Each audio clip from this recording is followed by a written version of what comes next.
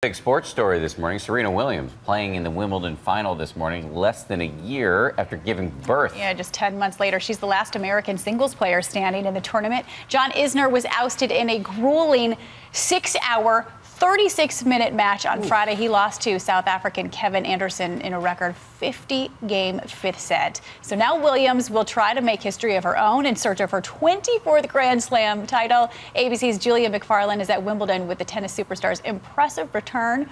Good morning, Julia. Good morning, Paula. Yes, the Pims are flowing, the sun is shining, and all eyes at Wimbledon are here on centre court because Serena Williams is within sight of her 8th Wimbledon title. Now, she's already a legend here, but taking back her crown less than a year into motherhood and 1 year younger than the oldest Wimbledon ladies champion will cement her iconic status in history. Serena, stronger than ever. She's back and ready to remind the world she's one of the greatest. And Serena Williams breaks to win the semi-final. This morning, Serena Williams hitting Wimbledon centre court to play in the finals for the 10th time. Whatever happens, honestly, is incredible effort for me and just good motivation to keep going for the rest of my career. Serena, the first mother in 38 years to make the Wimbledon finals.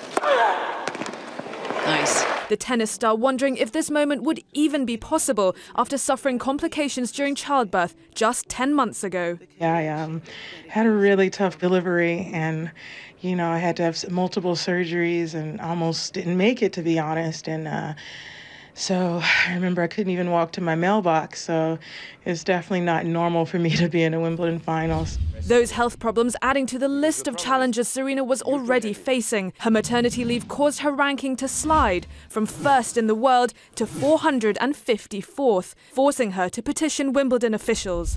Her career is breathtaking. What she has done, the magnitude of what she has done is extraordinary.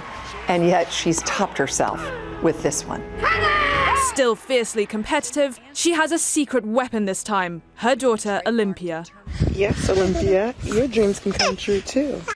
And she plays Germany's Angelique Kerber, a former #1 who's never before won Wimbledon. The question on everyone's minds is today her day or Serena's? Paula, Dan?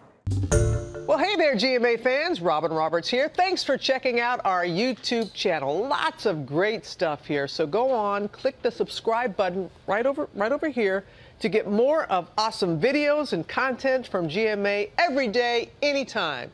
We thank you for watching, and we'll see you in the morning on GMA.